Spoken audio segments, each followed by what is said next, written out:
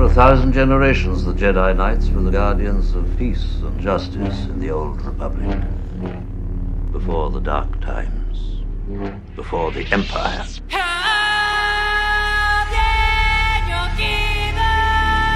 Go yourself. Hey, Bob. After a disastrous weekend box office where the movie studio came away licking its wounds, we have to ask ourselves, how did this happen? Oh, wait. Did you think I was talking about Dune Part 2? Silly me. I was talking about how Denis Villeneuve and Dune Part 2 absolutely destroyed any hope that Disney may have had. Yep, that's right. Dune Part 2 absolutely crucified Disney this weekend with its blockbuster opening. But exactly how did Dune Part 2 do what Disney hasn't been able to do? And where does the film industry go from here? Join me, dear viewer, as I dive back into the world of Dune and its many secrets. As I've mentioned in my last two reviews, Dune has done what Star Wars could never do. Grow up. At this point, it's fair to say that anything that Disney has touched has withered and died. And Star Wars was a major contributing factor to the demise of Disney. In fact, it was the first domino to fall, followed by the MCU and every one of its properties. Let's take a look at the box office numbers, shall we? Disney's 2023 losses are in the billions of dollars. Box office flops like Ant-Man 3, Indiana Jones and the Dial of Dumbasses, and The Marvels have put Disney on the outs with investors. So when a movie like Dune Part 2 comes around and captures not only the weekend box office, but also the hearts and minds of audiences, I'd say that's a pretty big problem if you're a studio executive at the House of Mouse. And it's now gotten so bad for Disney that they are facing multiple lawsuits from Gina Carano, Elon Musk, as well as a class action lawsuit alleging race and gender discrimination. Yes. That's a real pickle. And not only did Denis Villeneuve adapt the unadaptable book, but he also changed modern Hollywood forever. But exactly how did he do this? And how can other studios such as Disney learn from his successes? There are several reasons for Dune Part 2 dominating the box office. First, the film showed how you can have diverse sets of characters and still tell a good story. What Disney doesn't realize in their blind allegiance to BlackRock's DEI standards is that diversity itself isn't what makes a film good or bad. It simply just is. Talking about race and gender ad nauseum will simply turn people off because no one wants to hear anyone else play victim all the time. What Dune Part 2 did was keep its focus on the story and character development and didn't focus on the race or gender or any other progressive ideology, even though it's all there.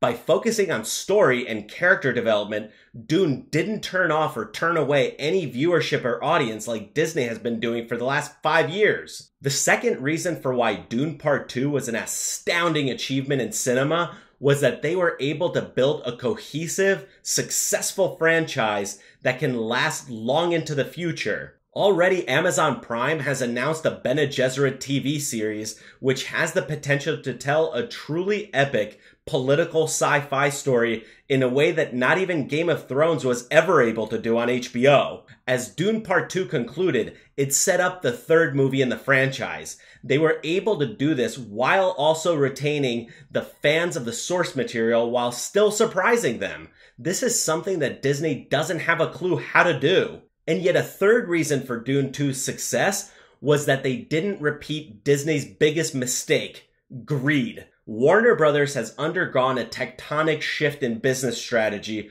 over the last few years. David Zaslav slashed everything that was going to bomb and is taking his time trying to rebuild an empire. The Dune franchise is part of that shift in strategy. When Disney acquired Lucasfilm, Marvel, and Fox, it spent way more than it was realistically able to afford. Disney needed to regain their investment as quickly as possible, so they went in hard on producing as much content as they possibly could. That's the key word here, content. By producing so much throwaway content, they oversaturated the market and quality ultimately suffered. But Warner Brothers is taking an entirely different, more logical approach. Dune Part 1 released back in October of 2021.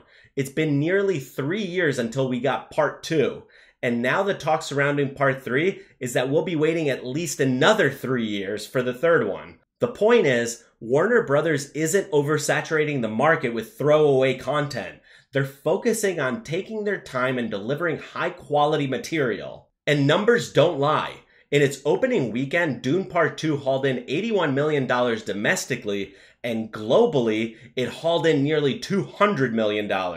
Now, I'm surprised it actually wasn't more, and that's something that worried me when I read about the box office receipts. But it's important to consider timing. March isn't generally a time for releasing major films such as Dune Part 2. If it was me, I would have released it for the summer blockbuster season, and it probably would have earned a lot more in its opening weekend. The film had already been delayed once, so delaying until the summer wasn't really an option, so March it was. But given the fact that word of mouth surrounding this film has reached fever pitch, it stands to reason that the film has staying power. In fact, just today, I overheard random people on the street talking about Dune Messiah, so the film is definitely on everyone's minds. And that's important, because if a film captures audiences in the way that Dune seems to capture it, it really says a lot about its cultural impact. There's also a lot of debates raging as to whether Dune Part 2 is better than Empire Strikes Back. I'd say it's comparing apples to oranges because, as I've mentioned before, the primary difference between Star Wars and Dune was its tone. Star Wars as a franchise appeals to everyone, especially kids, whereas Dune is strongly adult science fiction. Dune is a more mature version of Star Wars. Where I think you can compare Dune and Star Wars is politics, and that comparison is surprisingly made by the prequels. George Lucas's insertion and heavy use of politics in the first trilogy was a good first attempt at more mature themes, but Dune is on another level completely. The reason Dune Part 1 was monumentally important is because it did all the heavy lifting when it came to world building. We got the politics, the government, the religions, the history. And we didn't even get anything about the space guilds yet. The first 300 pages of the book dealt with all of that. The world building of Dune is actually way more complex than that of Star Wars.